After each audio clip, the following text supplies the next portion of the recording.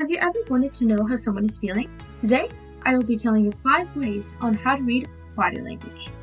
Reasons of importance. Number 1, family. 2, friends.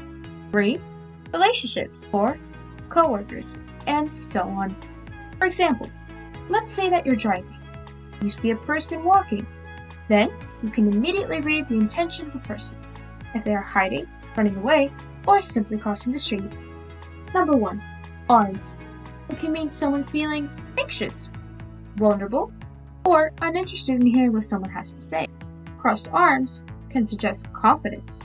If someone crosses their arms while smiling, leaning back, or showing other signs of being at ease, they probably feel somewhat in control of the situation rather than vulnerability. Arms that can give someone a sense of protection is holding something against their chest, bringing an arm to rest on a chair or table, putting an arm to create distance, using one arm to hold the other behind the back. These gestures subconsciously show that the person does not feel comfortable in the situation and needs to protect themselves in some way. Number 2, legs and feet. Crossed legs can come off as not wanting to listen to the person's conversation. When in a conversation, if the feet are pointing away from the person, it means they feel likely to leave a conversation. If the feet are pointing towards the person, they are comfortable in the conversation and want to continue the conversation.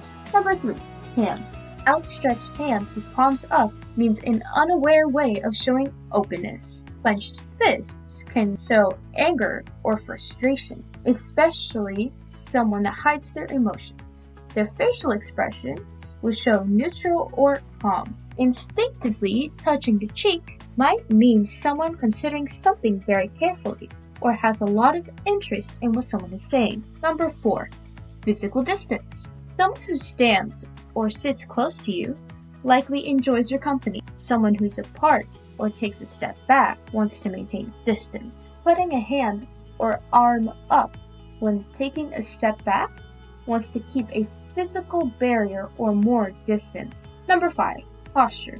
Leaning back on the wall or another type of support can mean boredom or disinterest. Leaning into a conversation or towards someone usually suggests interest or excitement. Standing up straight, sometimes with hands on hips, can suggest excitement, eagerness, and confidence. Standing straight with hands at the side indicates a common resting position that suggests enthusiasm to engage and listen. Resting the head in one hand can show interest. When both hands support the head, it might suggest boredom or fatigue. These are the 5 ways on how to read body language. Thank you for watching.